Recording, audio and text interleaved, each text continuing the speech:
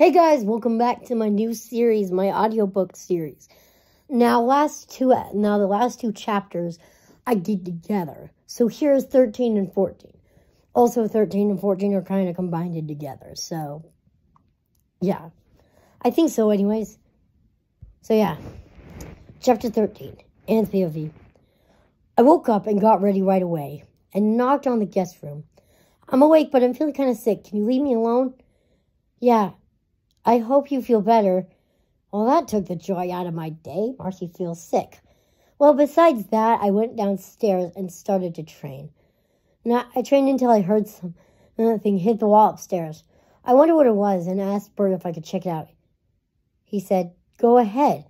Now, Anne, didn't you say Marcy was feeling sick? Yeah, she is. Then go check up on her. Thanks. Don't mention it. And then I ran upstairs to go check. I knocked on the guest room. Hey, Marcy, I heard something hit the wall. Are you okay? Before an answer, I heard something hit the wall again. Yeah, I'm okay, Anne. Nothing to worry about. Okay, then come open the door. I want to see you.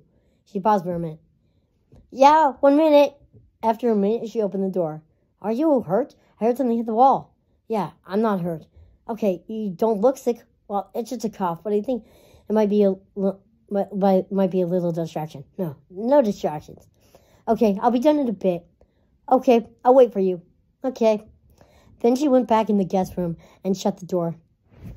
I went back downstairs and told Bert what happened. So, she's okay? Yeah, she is fine. And she's coming down in a bit. Okay, good. Then I went back to training. After a bit, Marcy came down and watched me. Then when the day was over, it was long. And I was tired. Me and Marcy did the same thing. Same thing. Hanged out and talked. Hey, I didn't hear you cough all day. Are you really sick? Yeah, I guess I just feel better today. I'm glad you're okay. Me too. We talked for about an hour until we had to go to sleep. Me and Marcy said goodnight to each other, and we went to sleep. I fell asleep right away. I think it's because I was tired. I woke up in the morning feeling fresh and ready to train. I got up and got ready. Then I knocked on the guest room. I'm awake, I'm coming. Marcy said, okay. Then Marcy opened the door, and she was holding her head. Are you okay? I'm fine, just a little headache. Okay.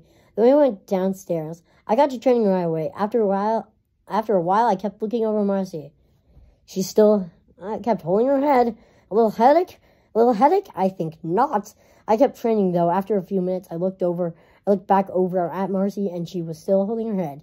Then she stood up and walked upstairs. I informed Bert I was going to check on Marcy.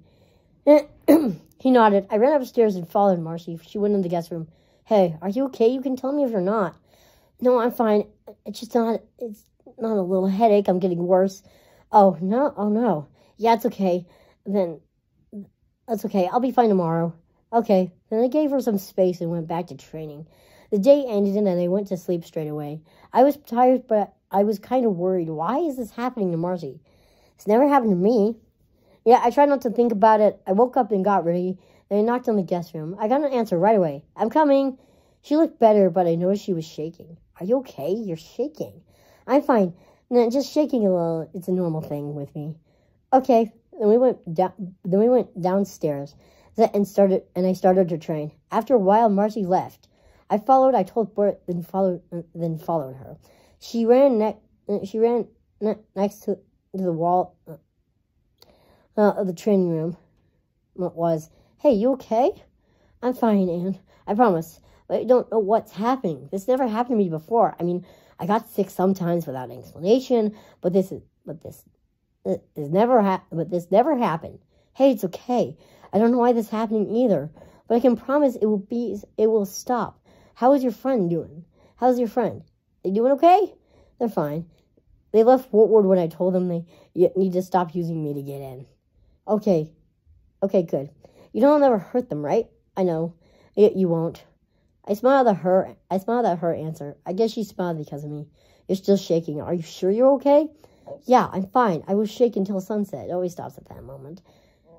Okay, good. You look scared. I know. Some news in Utopia saw me shaking. Looked scared, so I'm used to hearing that. Okay, let's go back. Yeah, we should. We went back to the training room. She watched me, and I trained. I got tired from hitting the same thing over and over again.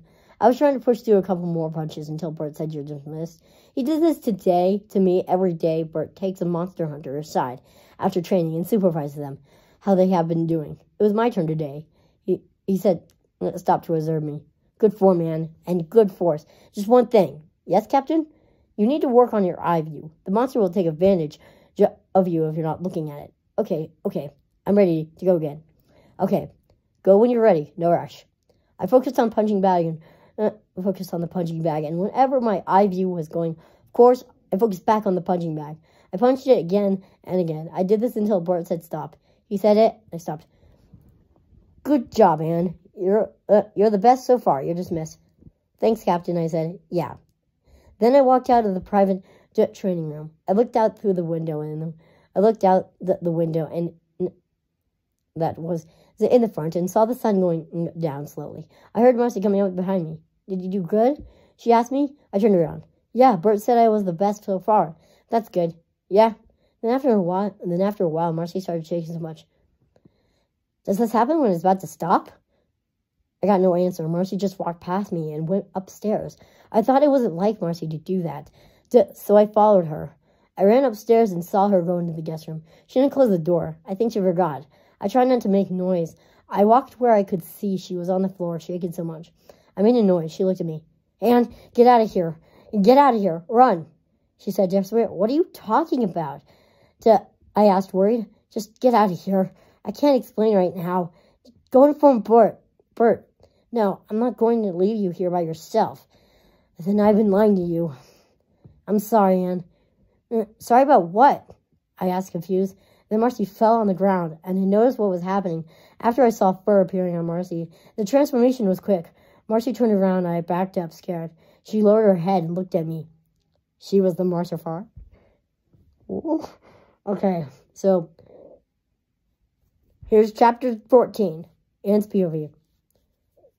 I was looking at Marcy, scared. I know she was lying, but I knew it was to save her skin.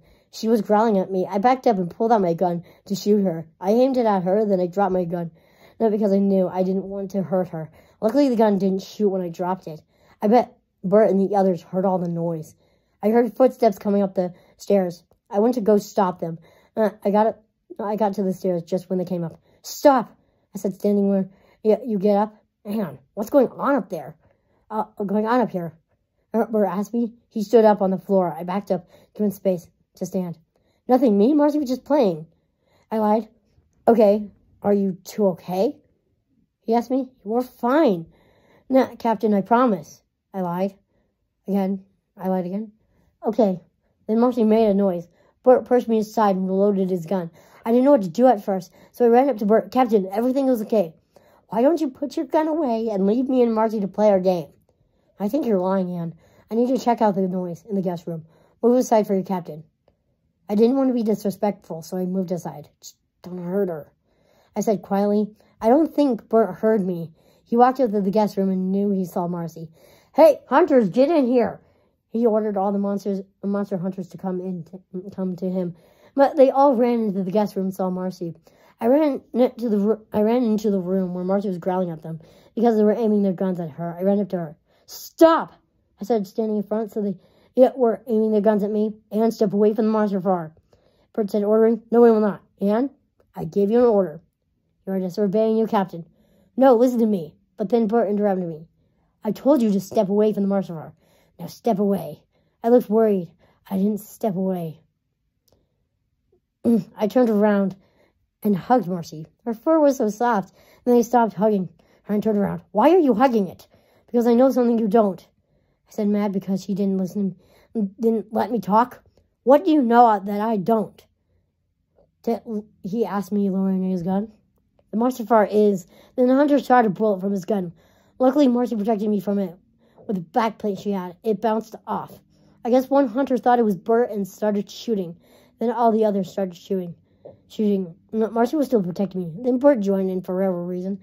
I guess Marcy was fed up with the shooting she stopped protecting me and started attacking the monsters.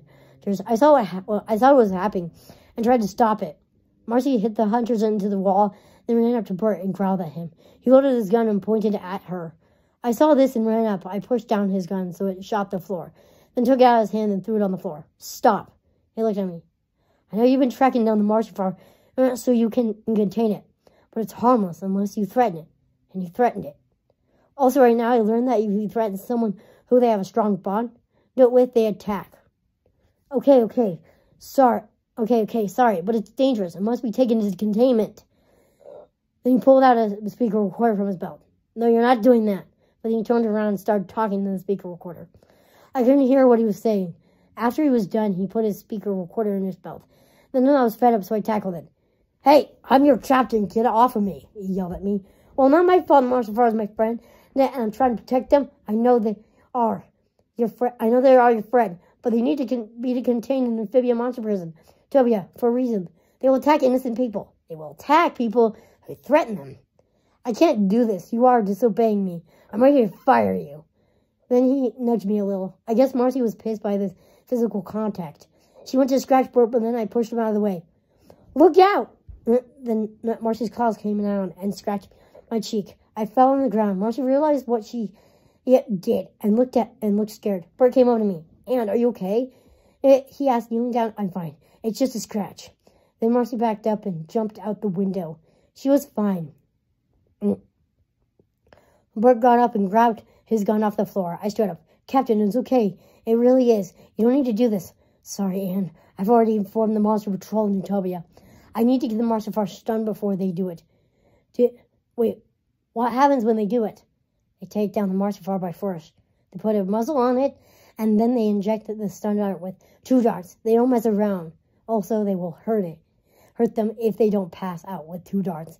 That's why you need to dart it before they do. No, they don't show mercy in darting monsters. Okay, go. Just don't hurt them too much. I won't. Then he jumped out of the window. I followed, jumping out the window after him. This was chapter 13 and 14. Chapter 15 will be up soon.